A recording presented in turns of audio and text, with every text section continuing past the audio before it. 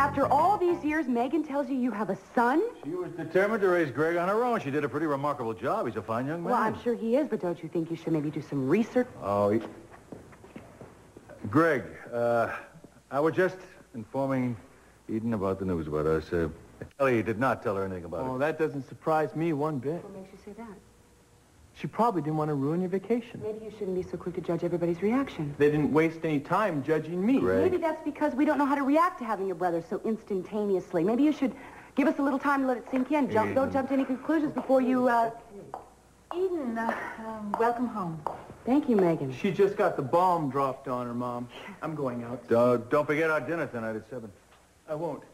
It's okay if I bring a date, isn't it? Emily? Is that a problem? Well, yes, I wanted this dinner to be kind of just for family. Can't you see her tomorrow night? I already made plans to be with her tonight. I'm sure if you explain it, I'm she'll not explaining understand. anything. I made a date with her. I'm not breaking it. I'm sorry about your big dinner. Greg! Well, I handled that as well as usual, didn't I? Greg tends to take his commitment seriously. Well, maybe if he explained it to Emily, she would understand this situation. Maybe he'll change his mind. Eden, I'm sorry that you've had to come home to all of this. No, it's fascinating stuff of romance novels. Only this is fact. It's not fiction. Yeah, so you say. I got to get back to the kids. I'll see you at 7. I assume you'll be here as well, Megan. Honey. Well, yet another member of your family who's just thrilled to have me around.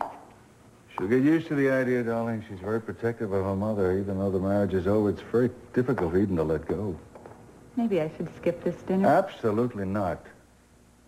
You know what? I should be getting back to the book. I mean, ever since you found out about Greg, it's like we've left the book on hold. I'll tell you something that's very odd. When we started writing this book, I thought I was wrapping up my life. And Greg came into my life, and it's like starting all over again. Are you saying you don't want to finish the book? Absolutely not. I'll start first thing in the morning if you'd like to. Good. Because I want to get back to the business aspects of your life. It's a whole book in itself. Why are you so set against Greg bringing Emily tonight? She's a nice girl. I know that. Well, you understand at dinner. Wait a minute. I don't like the sound of this. What do you have planned? A surprise.